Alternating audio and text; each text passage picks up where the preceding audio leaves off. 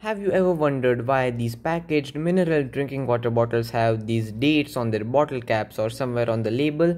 Well, in this video, you are going to find out why.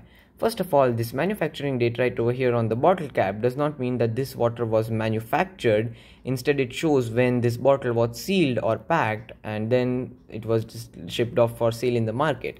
But the fun thing is when you just spin around, you will see that this water bottle or almost every packaged water bottle has a use by date. Let me just focus it for you. As you see here, it says best before 6 months from manufacturing.